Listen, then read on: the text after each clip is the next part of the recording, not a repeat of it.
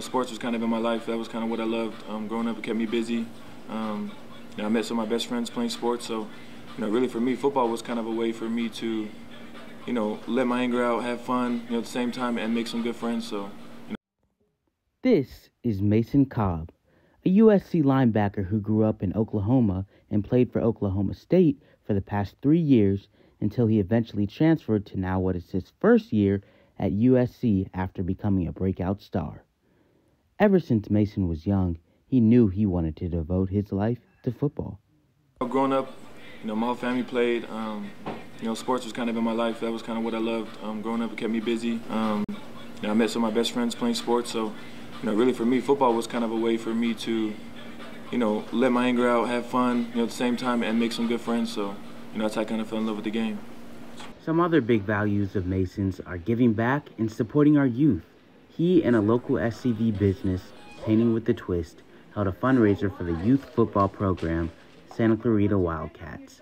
Without events like this, Santa Clarita Youth Sports Association couldn't make it alone being a nonprofit.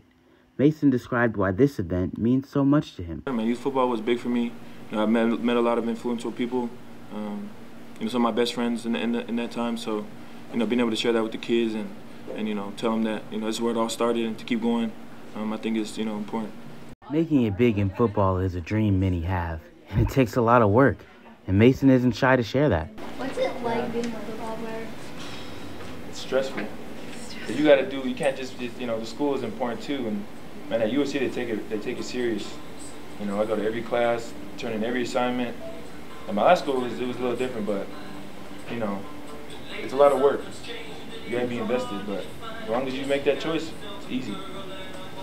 With the person who is so many other people's hero, you might be wondering, who is Mason Cobb's hero?